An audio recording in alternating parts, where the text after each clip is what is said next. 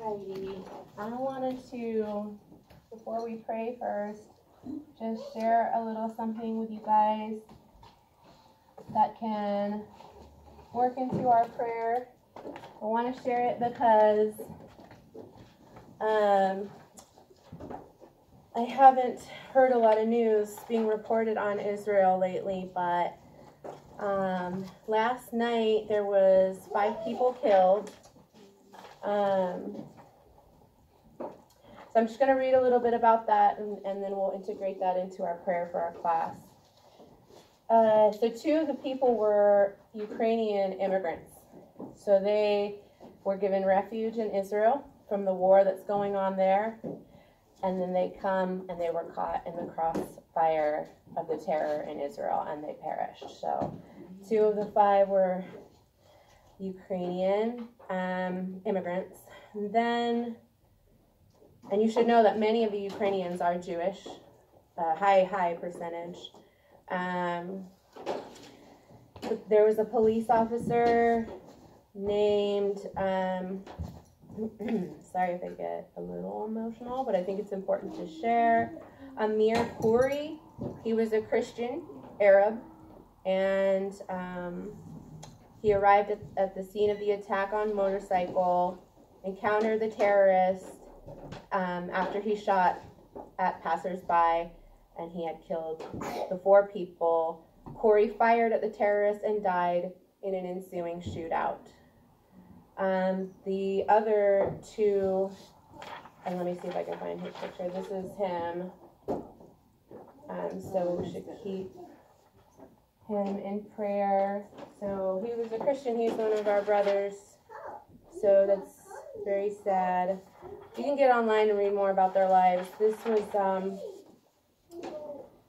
is another of the victims, and his name was Rabbi Abishai Yehezkel, and he was a father of 5, and he basically saw what was happening and he was walking his infant young son in a stroller, and he put himself in the line of fire, and that was how he died. He was only 29 years old. I'm sorry, so this may not be the father of 5. So 29 years old, but he stepped in front of his son so that he wouldn't die. The officer I was speaking of, he was only 32. And then this was the other guy, gentleman. You can't see him very well, but this is him. He's the father of 5 here, and his name was Yaakov Shalom. So, and I'm not 100% sure about the Ukrainian being refugees from this incident, but so forgive me if that was incorrect information, but so anyway, I wanted to integrate prayers for them to begin with. It's important that we stay up with what's happening in Israel. We're about to start the Muslim holiday week of Ramadan. Ramadan usually falls out near to Passover, which is coming up. Ramadan is often a time where terrorist activities shoots up by more than 50%. So this being a very interesting year with the administration that they have and that we have, we can only pray that it won't be extra bad this year. So I just wanted to bring that out because it's important for us to pray for Israel, and especially praying for those families and the kids that no longer have their parents. Yes, Aaron? I never really see the guy. Yeah, I can give you the papers so you can take a look. And if you want to pass them around. Is Russia trying to invade, going into Israel now? No, they won't do that. Yeah, okay, I was going to say, no. It was just like miscellaneous This is terrorist activity. Oh, It's terrorist Palestinians activity against- in the land. Okay, I was Yeah. just like wondering if the war is spreading over to everyone. No, Oh my goodness. no, that's a good question, but no, it had nothing to do with that. Okay. It's always happening, really. There, Right, it doesn't get reported, but just the fact there was something not too long ago, within the past month too. It's been really quiet for a while. It was very quiet during Trump's administration, but we can only assume, because the problem is that our ambassador to Israel is basically insulting Israel. It makes me furious. I'll probably start shaking if I talk about it, think about it too much. But he's basically blaming the Jews for these deaths because they're building in their homeland, which is ludicrous to me. So that's who we have as our ambassador to Israel. And that was he appointed by Biden? yes, yeah.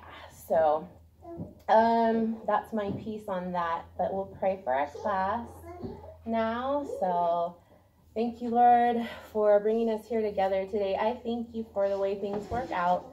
I trust you in all the placements that you do in our lives.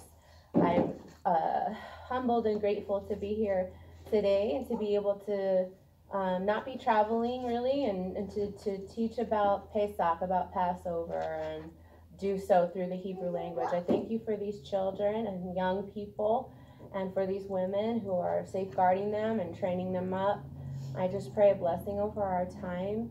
I pray a blessing over Israel, healing for the entire nation who are mourning, healing for the families, and we mourn right along with them. Help us to educate ourselves and be able to talk about these things because they aren't being really talked about as much as they should.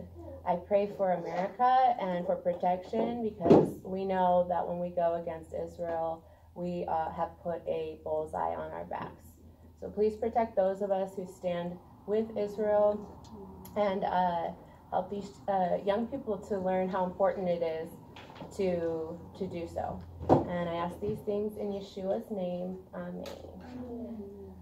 So I wanted to, because of my kids getting off right at 3, I wanted to go over a little bit, but we have another week before Passover, so I'm just going to try and go fast. Let's do our blessing for learning Hebrew that we should do. So if you have that sheet, go ahead and take it out. Our bracha. I forgot mine. Yeah, you can have a. Yeah, you didn't bring any of your stuff, did you?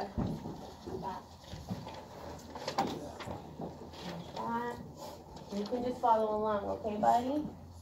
All right, so in English, blessed is the one who has taught my hand to scribe the letters.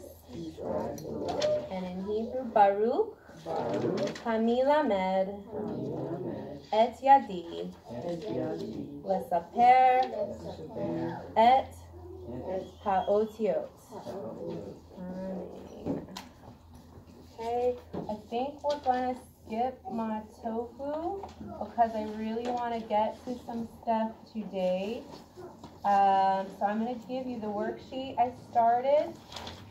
It's Passover soon, so we're going to learn Hebrew and learn about Passover that way. Whatever we don't finish today, we can work on next time, or you can work on as homework. I'll give you one too. Yeah. And I have more. This is just part 1. So I brought Miss Elizabeth these books. These are called Haggahs.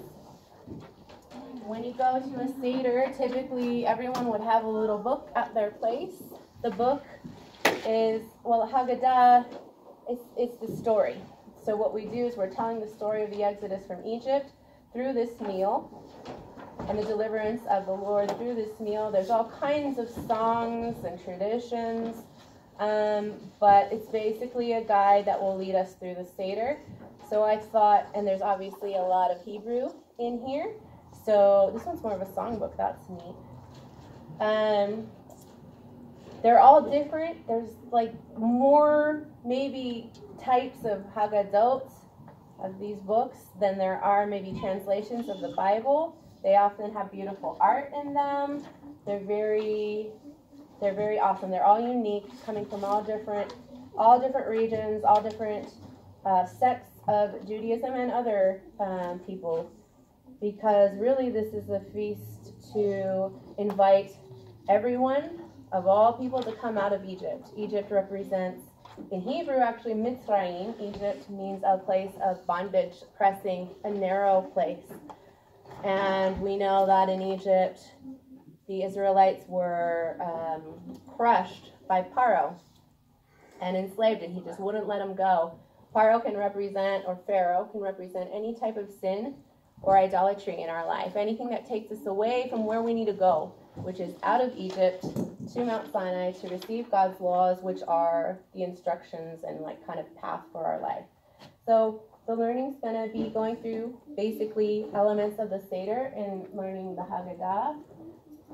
And so let's do that. So and we'll do it together. So you'll need a pencil. I'm going to fill mine in too as we go. A lot of practice writing.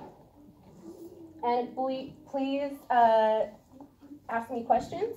This will be a good couple classes to where we can discuss more a little bit, okay? So the first part is from Leviticus or Vayikra 23 in verse 4. It says, "These are the Lord's appointed feasts, the sacred assemblies you are to proclaim at their appointed times." And then I have a little question here. So what do you notice about that verse? So the question is, these feasts are known as A, Jewish holidays, B, interesting things to do, or C, the Lord's appointed feasts. So what would be the correct answer to that question? Are these just Jewish holidays? Is that the answer? Are they like just cool, interesting things we could do from time to time? What's the answer, guys? C. The answer is C, and it says it right there in the text, the Lord's appointed feast. So you could circle your C. Okay, and the first day of the first month, that is the Rosh Chodesh. I don't know if you remember Rosh meaning head. It has to do with the letter Resh. Chodesh being month. Or celebration of the biblical New Year begins this Saturday evening at sundown on April 2nd.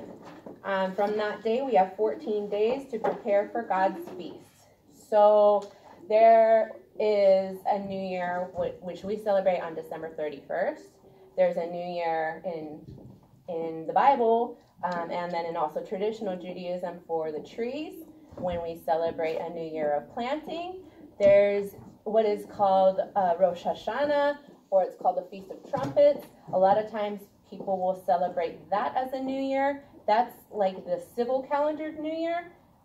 God said this is really the new year. It says this is the first of months for you. This is to be the beginning of your year. So really, coming this Saturday, we should say Happy New Year to each other, because that's the beginning of God's calendar. It's a very, very, very, very, very special and important day. So if you think about it on Saturday night, step outside, see if you can see the sliver of the new moon.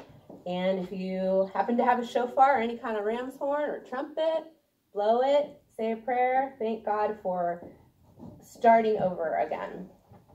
And then why don't one of you who likes to or would be willing to read that next section of text, please read Leviticus 23, 5 through 8, nice and loudly for us, please. Anybody? And if you don't want to, I will, but I thought I'd offer. Anybody want to? No? Do you want to, Leora? If you can do it loud, you want to do it? Okay. Leviticus 23. The Passover to the Lord begins at twilight on the 14th day of the first month. On the 15th day of the same month begins the Feast of Unleavened Bread to the Lord. For 7 days you must eat unleavened bread. That word is matzah in Hebrew. On the first day you are to hold a sacred assembly. You are not to do any regular work. So in other words, the first and the last days of Passover are rest days. They're Sabbaths. For 7 days you are to present an offering made by fire to the Lord. On the seventh day There shall be a sacred assembly. You must not do any regular work. So the first word we're going to look at is Pesach. Can you say Pesach with me? Good. So Pesach, and I'll write it up here. Pesach is the Hebrew term for the feast of the Lord known as Passover. So Pesach consists of which 3 Hebrew letters? As I write them up here, you're going to tell me, and then you're going to write them here in English. In other words, I'll clarify as we go on. So let's take a look first. The first letter of Pesach is which letter? Gimel. This is Gimel. Do we remember? It's okay. Don't be shy. You can guess anytime, but just try and, does anybody remember which letter this is? And if you want to look in your Aleph Bet page, you can find it on there. Sorry, I should have added that. That's actually very helpful. You know it? All right, what is it? Peh. So on our sheet, on your line, you're going to write it out like this. Peh. Okay? Do you guys not have your Aleph Bet key with all the Aleph Bet on it? Because if not, I can give you an extra for today. Do you have them or not? Yeah, pull it out so you can participate, because there's going to be a lot of letter identification today, okay? And writing practice. All right, so we have Peh. All right, does anybody remember what the name first of this vowel is? It's a vowel. You don't know your vowels yet. So you can, when we do the vowels, you don't have to guess. Anybody remember the name of this vowel? Segol. Good. Segol. You don't need to write that on your page unless you want to, underneath the line. You could if you wanted. That'd be cool. Segol. And so Peh with the segol, that's where we get our sound, right? So this is why we go P-E, right? All right, and then we have our next Hebrew letter. Which letter is this? Let them try, okay?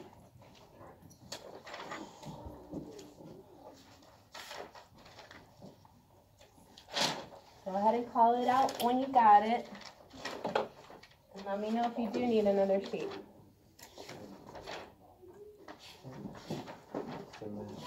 Good. Okay, so this is Samech, and I want you to write that out. Samech. All right. Okay. Does anybody remember which vowel this one is? The name of it. Petach. Good. Tach. So far we have Peh. And so Samech with Patach, what sound would it make? We have Samech alone makes what sound? Good. And then Samech with Patach would be what? Sa. Good. What we have so far. And then our third Hebrew letter. Which one is this? Het. Good. So this is het. So we're going to write it here like that. Do you understand what I want you to do on your worksheet? Okay. Okay. And what sound does I just gave it away. Het makes the right? So that's where we get our word Pesach. Say it again with me. Pesach. Good. Pesach. All right. Okay, and then what I want you to do is practice in your boxes, writing from right to left, the word Pesach with the vowels if possible 2 times. I left space for that, so you put 1 letter in each box, okay? Go ahead and do that, and I'll kind of write it up. Good job. So I have boxes. So go ahead and practice right now. And then I'll kind of come over and take a look and see how they're looking. And if you'd like to do the vowels, that would be real good.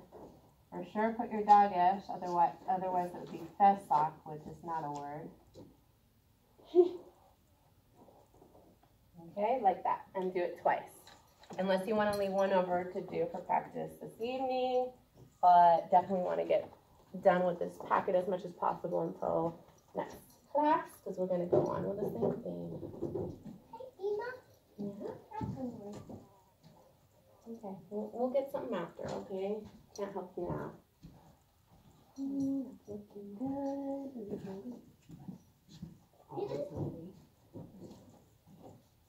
Peanut butter and bread and honeycomb. Some of those, thank you. Mama, I want Like in here? Oh, thank you. Cool. I'll give you a piece of bread with peanut butter while we finish that up. You want me to get, It's perfect, thank you. This is perfect. Just totally fine. What's that? for the peanut butter? Oh, okay, yep, there's one over here too. Thank Oh, you. okay. Yeah. It's like a knife. You done? Okay, everybody was looking good. Why don't you make sure you fill in? You got them all? Yep. All the boxes? Yep. Okay. Give me just a sec.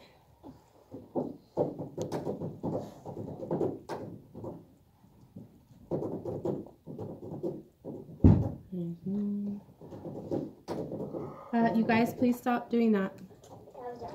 Okay, Aaron, please stop doing that. Remember, Aaron, I wanted to give you another chance today, but if you're going to be naughty, this will be the last chance that you get. Okay. And thank Miss Elizabeth, please, for the food, because you aren't starving, but you always are, apparently.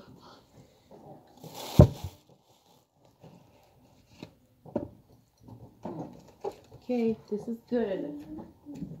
Enough. You can fold it in half if you need it, and try not to drip it. Eat it over the plate. Yeah. Yep.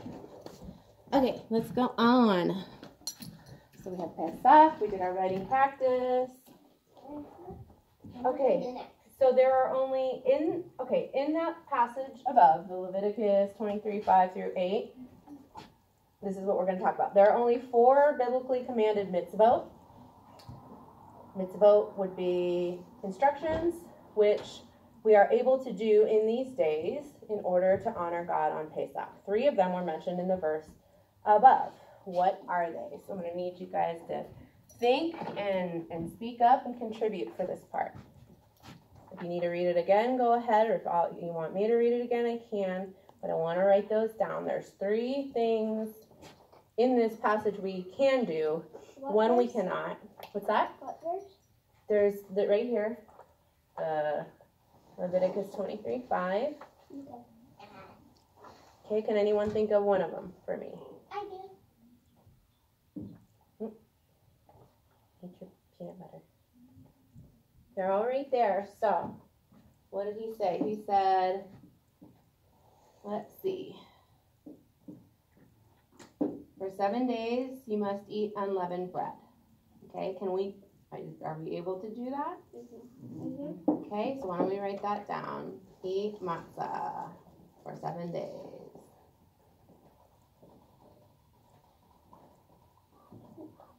Where's the matzah? It's right there on the paper. Okay, and then, excuse me, bless you.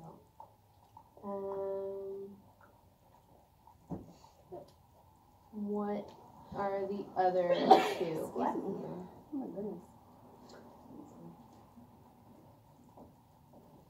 On the first day, you are to hold a secret assembly. Okay, so that, do you know, what does assemble mean? Gather. Yep, so you can gather with family, with friends, with your community, for a certain purpose, not just to hang out, right? I mean, hanging out is awesome, but you want to have intention with it. So gather together, and then what was the other one? Yep. On the first, you can work and, do your regular activities while, upholding the other things such as not eating leavened foods and eating matzah for the rest of the week. But the first and the last day of the feast, you're supposed to treat as a Sabbath. So you could write rest on the first and the last day.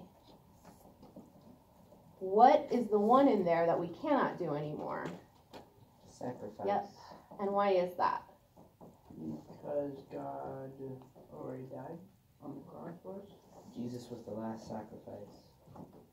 That is a good answer, and I know that's commonly known. What about the fact that there's nowhere to bring an offering? There's no temple, right? I would go off on the book of Ezekiel and how that's the millennial temple and how there's offerings offered there and what offerings really were, but that would take the rest of our life. So the main reason is because there is no temple. All right, so we got Pesach. We've got the commandments of Pesach, and now there's one more. So Exodus 12:8 says, they are to eat meat that night, roasted over fire. Not just any meat. We found out back in this account, it was a whole lamb roasted over the fire, not boiled, not cut, nothing like that. It was to be kept whole. Along with the unleavened bread or matzah and bitter herbs. Okay, so that's another one. This fourth mitzvot or commandment leads us to the tradition of the Passover Seder. So Seder is a word which means order. That's because this meal is highly structured and is done in a particular order. Each and every element has depths of meaning and purpose and connection as well to the Messiah Yeshua. So bitter herbs in Hebrew is this word maror. So say maror with me. Maror. Maror.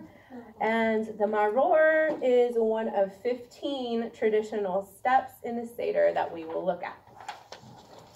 But first, let's do our writing practice with maror. So we're going to do the same thing, just with a different word.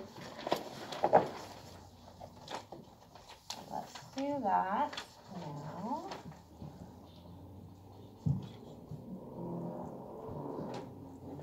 Okay, so get out your pencil, or keep your pencil out, and let's do our next word.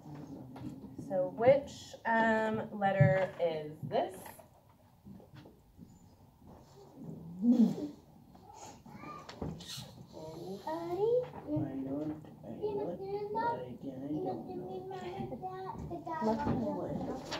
That's right, the little guy walking up the mountain.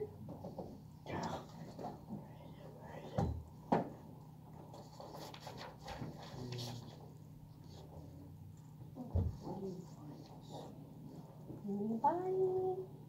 Got it? Mem. Mem. I found the letter. All right, so which letter is it? It's mem. We're going to write it on our line. Mem. Okay, write it on the line. Write it on. I don't know if you remember what I said about this vowel. This is, do you remember his name? It's silent. It is silent. So she kind of gives it away. This is Shabbat, Shabbat. and Shabbat is silent. And we just want, what I said was for now at the beginning of our learning, when you see Shabbat, just ignore it. Sounds weird, but that's what I did. Next letter. Which letter is this? Gimel. Nope. This is Gimel, remember? No. Nope. This is noon. You can look at your paper and see if you can find it. Resh. Yep, Resh. Resh. So we'll put that on our next line. Resh. And we have a vowel up here. Do we remember what that vowel's name is? Silent. Nope. Hold Good. That's holum. And what sound does that one make? Oh. Good. So far, what do we have? We have 20. Go ahead and try and sound it out with me, okay? Oh.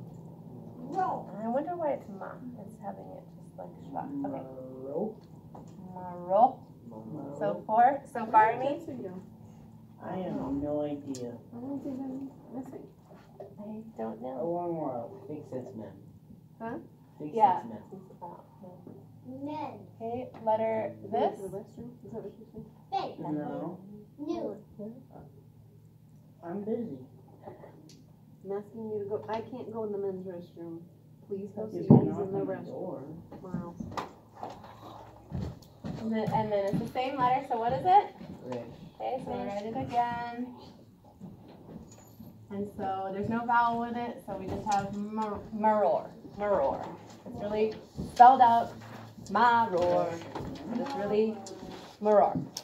There he is. Okay, so try and just look at Benjamin, cheat off his, but this is what, or I've got it up here. So then in your boxes you practice writing your mem, with Shiva, and Yeresh with Holam and Yeresh. Okay, so that's what you're going to do for now. Go ahead and practice that, and I'll come around and look. Down. All right, let me come look at yours.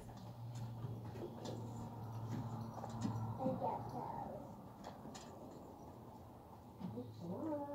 I couldn't find it, so I just wrote it. That's it. You know what you Done. can do? Watch, this is what you're going to do. Like Let's a go back squirrel. over here. Not You can done. keep doing what you're doing too, but in the meantime, where you're sitting, We're waiting, done with what that. you want to do is do your aleph, and just practice aleph, aleph, all the way across. All the way across. And then down here, bait, bait, bait. I'm Okay? taking my paper. Okay, you gave it to me. Good job. Fine, You're doing the shapes really well. I want you to practice doing it from right to left. Because, Oh. no, you're good. You're good. The shapes are perfect. Just do it from right to left, or you get confused later when you start reading. Excellent. Those look great. Let's do. Okay, good. All right then.